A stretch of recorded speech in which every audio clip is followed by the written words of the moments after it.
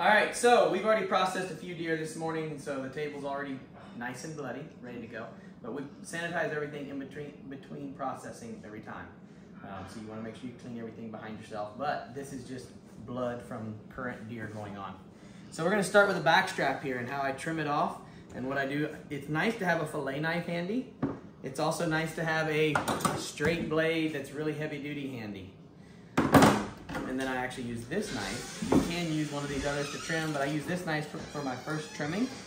So first thing you do here is you start with taking off anything that you see that is sinew or fat. There's actually a seam kind of right in here, and you want to cut and get this loosened up. So there's the first piece to separate away. Now, this is not necessarily throwaway.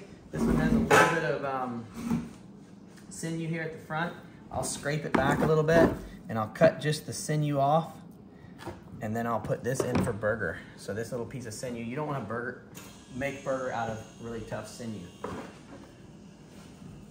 Next thing I do here is trim this little another piece of sinew off.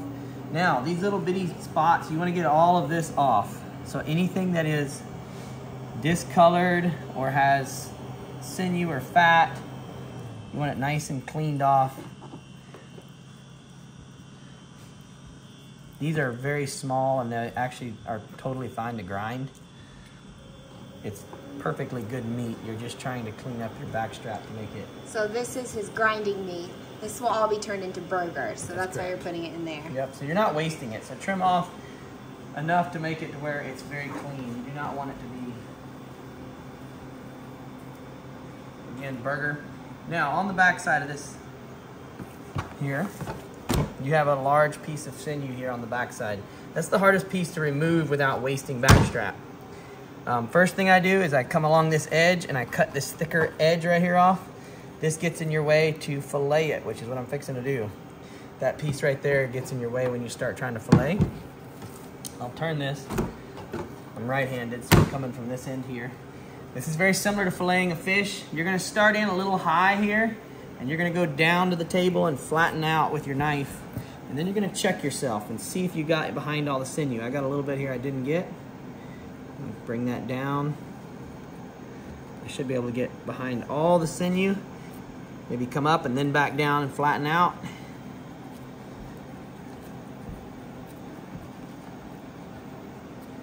And you can go like this periodically and check yourself, make sure you're filleting where you want. Now, that piece right there, I have a little bit left right here. I'm just gonna trim this instead of trying to fillet it. It's a lot harder to trim than it is to fillet if it's a large piece. Probably save a lot more meat, huh? Yes. Fillet. See right here, I have a little bit of sinew. I want to cut that out.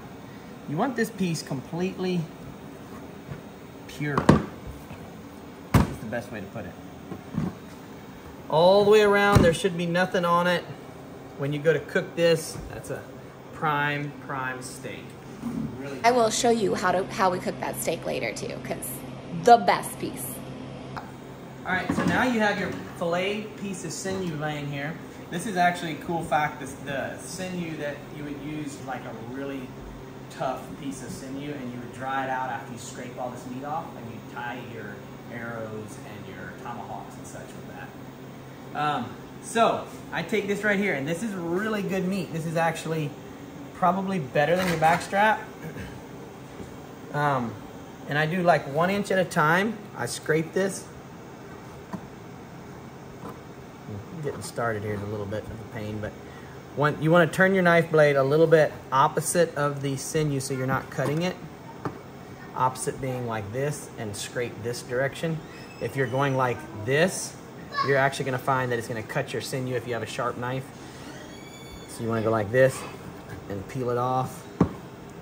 And it's only about a 1/16 of an inch thick. Okay, so those meat pieces that he's shaving off, we call them shavings, little shavings.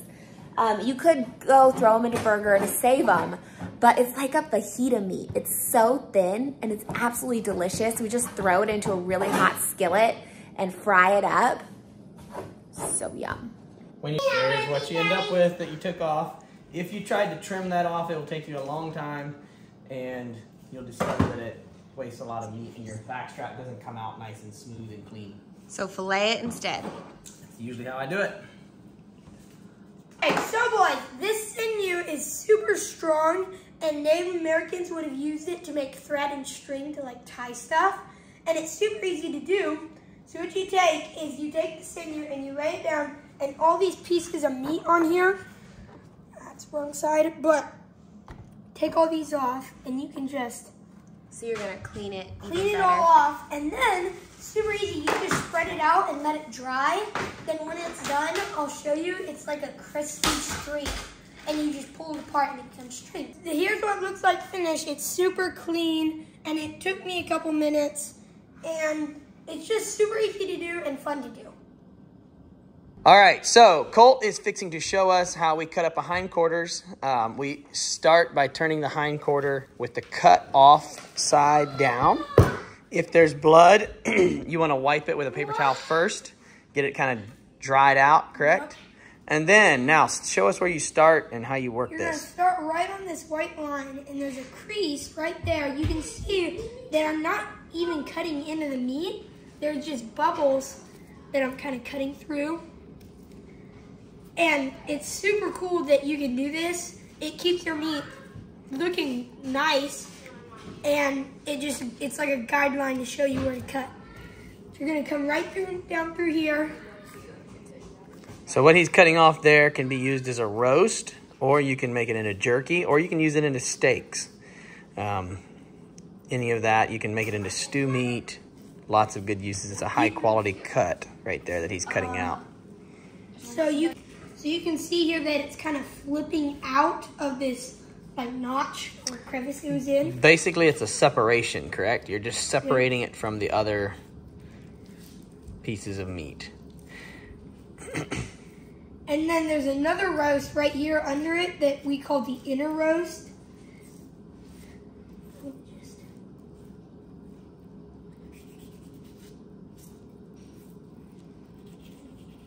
So almost that whole roast came out just by separating seams, correct? Yep. And then right there. That's your first piece. We're also going to show how we trim this completely clean, just like we do the back straps. Go ahead, Colt. Keep going. So right here, there's a seam under this. You can kind of see that it's going under there. Mm-hmm. And you want to take that out and then start right in here. This is a little bit bloody, but we will trim that off when...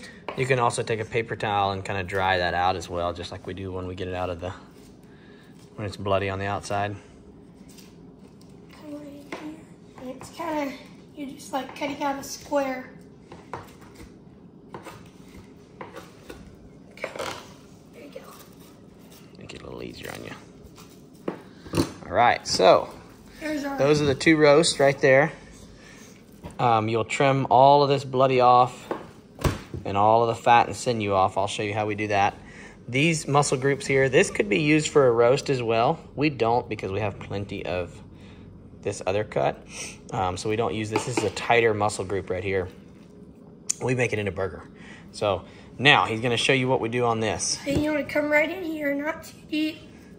And there's another separation point. Separation right there. And you see it's gonna come on around. Right now I'm just cutting off this stuff. But now, then once you get in there, there's a bone pretty deep in here. Follow into the bone. And once you hit that bone, you're just gonna turn your knife sideways and start cutting sideways, and you can see that I just You're gonna trace the bone basically all the way around the leg. Then you gotta go right in there. Oh, you got a little deep there. Got the bone right there. That's one of the joints. You just trace this bone. There's actually another piece of meat right here on the back side, but you can see this bone right here. The you basically will just trace it, and you'll do the same thing. You'll cut this out actually and trace similar to the bone trace here. So, also have a piece of burger here on the top yet that we'll get off and clean off. Let him cut it right now. There we go. That'll have to be cleaned. Has a lot of stuff in it. Here's a piece, Colt. Cut this one here off. So this one here, so we can see a clean you're bone. going to start right here. And then right behind the ball joint, you want to come right through here. And you want to see that white. You can see the bone. This is bone again right here. So basically there's no meat left on this bone here. This is a joint, and it has a little bit of meat, but it's a lot of tough, sinewy. Super hard to get that off of here because... Yeah, it's got a lot of sinew and toughness to it. And there's a burger, and now you can see that that's a clean bone. There's a little bit of meat on the side, but it's... Too deep, I think. Maybe not. Go ahead. Oh, yeah, you got it. Go right in here. This up. That's the outside piece of that flank. Cut that off. That's burger. And then we have one more piece. This is a big old leg meat chunk right here. You kind of just cut a U out of this because it has a lot of toughness to it. You kind of just cut in and take a chunk out of it. You almost need a little bigger knife there, buddy. A little bit small. Smaller makes it a little less likely he cuts himself, though. You can cut a little piece off of that yet.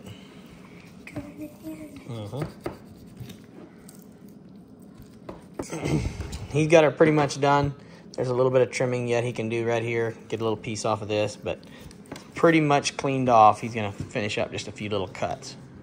All right, so I'm going to show you what we do with these roasts, the trimming part. It's very similar to the backstraps, but you're trimming instead of filleting. The backstrap's the only one you will fillet. All right, come on in here and show them what we got.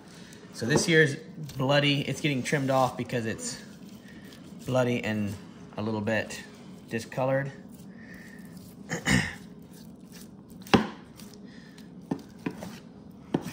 As you can tell, there's a lot of fat and sinew on that piece there. This piece right here could be a roast, but it's a little bit discolored, so I'm actually going to use it for burger. There's a blood vessel right in here that discolors this if it is aged. You can see how it's brown. But it's not bad, it's just a little discolored. We're going to use it for burger. This here is our more prime cut right here that we have.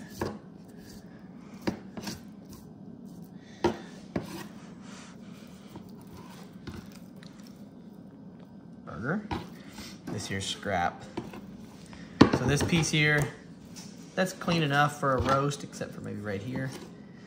If you're gonna make steaks out of it and you want to slice this up, you might want to trim this little bit of fat off right here. But you could actually still make steaks out of that. This piece here we're going to trim yet. Has a little bit of sinew right here, and a little bit of blood. If the stuff you're trimming off is gross, don't put it into burger.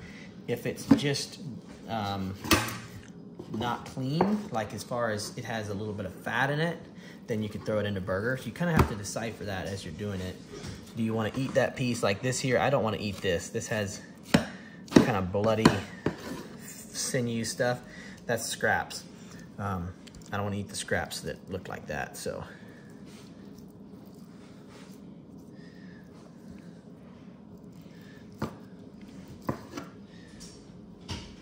All right, that one there is ready. It had a little bit extra trimmed off of it. That would be a roast, about 1.5 pounds roast. Or you can make it into burger, in steak, or stew meat. Chop it up to stew meat. So there. This one here is gonna get the same treatment. We're just gonna trim this off. We're gonna trim all of this off.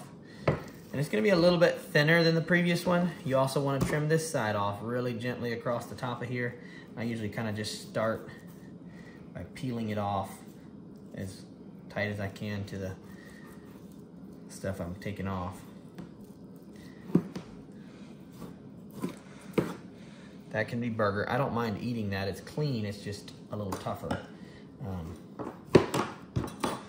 That discolored fat, I don't want in my meat.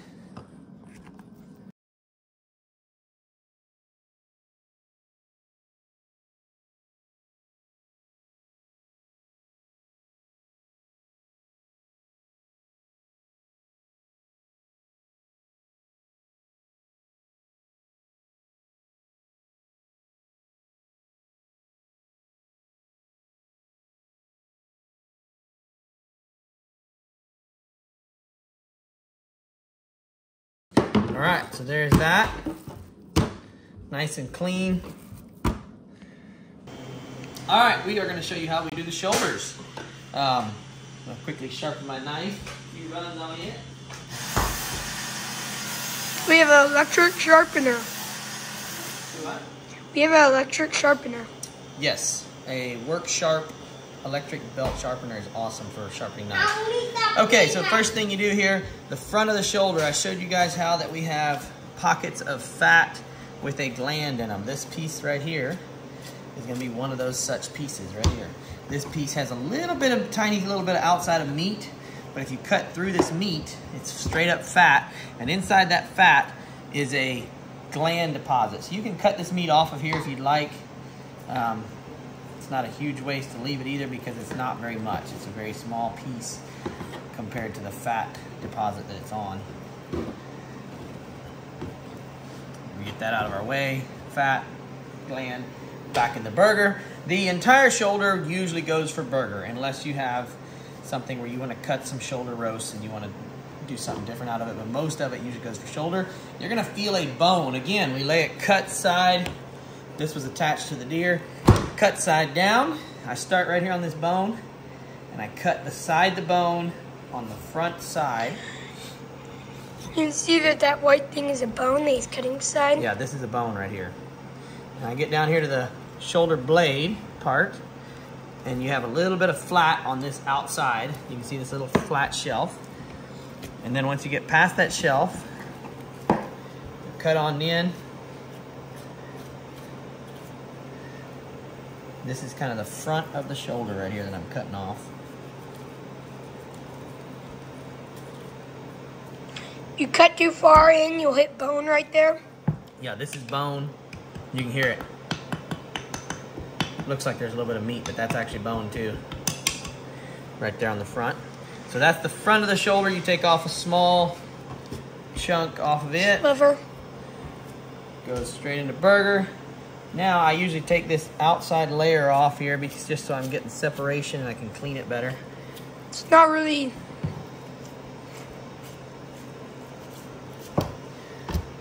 Even in your burger, you don't want to put blood, you don't want to put discolored stuff if you can help it, or too much sinew. Like that's kind of like a bloody membrane. Yeah, membrane is the other thing you don't want to put in there too much of. You can have a little bit of membrane, but this gooey stuff that has air pockets is membrane. This has a large piece of fat. Now, this piece of fat up here at the front, discolored, has kind of some membrane look. But the rest of this is not super bloody and not super discolored. What I'm going to do is slice through it and kind of look at the inside of it and make sure it's kind of clean. I don't mind having a little bit of that fat as long as it's got a nice clean look to it. It's really clean and... Yeah, you want good clean looking fat if you're going to put fat in your burger. Now, you come back to this shoulder bone again. You're going to come in here. You're going to cut kind of flat against the shoulder right here. Come in right here. That's where the shoulder blade is. Again, I'm on the bone on the opposite side from where I just cut. You can see that it's just flat bone. It wouldn't hurt if you're going to do this and you've never done it before to look up the shape of a shoulder bone off of a deer. A shoulder blade. It's super hard to navigate because... Or you can just kind of cut by feel as you come through here. Because you can see that it's flat, but it has ridges in it.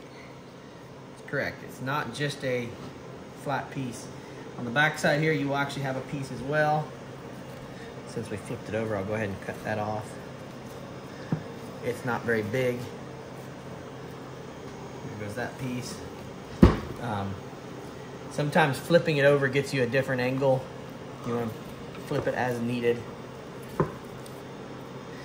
This here, I'm going to actually cut off right here. We'll cut that in half yet.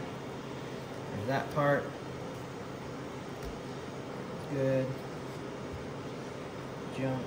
All right, next you have this bone right here. It's kind of the in-between bone. This is the membrane that I was talking about right here.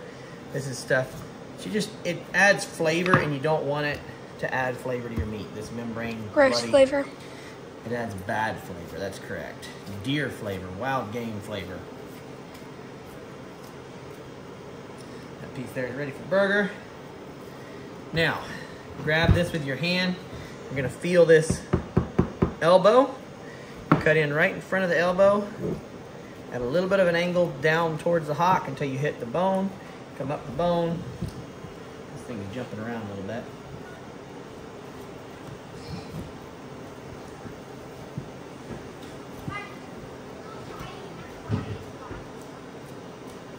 And that's going to fillet off. A little bit of trimming right here on the front.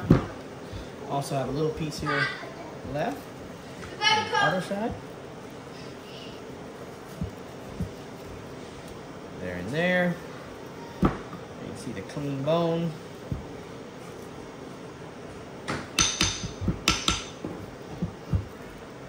This here is a very tough portion of the deer. The front hock. I cut in right here like this until I hit bone. I go up the leg. You'll kind of feel the bone as you're coming up. Cut that off. You want to split that in half so when you go to grind it, it's less tough and sinewy. That's it. Lots of bone. Shouldn't be any meat on it. Hollow sound means that you got it. Woo! Tell us what you're doing. So we are grinding all the ground meat that we just All the cut burger. off. All the burger. Yep. And this is a grinding machine. It nicely mixes it all together and makes it pliable. This has got to be the kids' favorite job. They love this job. So this is a LEM model 780, head size 12. I think it's like a 1 horse or maybe a little bit bigger. Might even be a 1.5 horse grinder. All right, we are going to show you guys how we vacuum seal. These vacuum sealers are a must-have. This is our Backstrap from 2022. We write that on, so next year we come to it, we know that we have Backstrap from the previous year. I usually take a whole Backstrap per bag, and if you have a full, say 5 people, this is probably would feed maybe 4. So if you have 5, you're gonna pull out 2 of these instead of 1. I turn them like this right here, and it seems to work the best to get them sealed. I want air to come all the way around, and it'll suck these back corners out before it gets tight. That's my preferred way to do it. This is a really handy automatic food saver vacuum sealer. So we're done. We actually take another bag and it seals it while you cut it. So you can actually go like that. It's sealing the next bag. So it's sealing. And this one's ready to go for the next round. So we always like to use as much of the deer as we can. And the deer carcass is good protein for animals. So what we'll do is we'll give it to the dogs first and let the dogs chew on it a lot and get all the big chunks of meat off. And then we give it to the chickens, and the chickens pick it clean because they can get all the little bits of meat off the bone. Also, great protein source. You can see that they're not quite sure about it yet, but they will love it when they figure it out.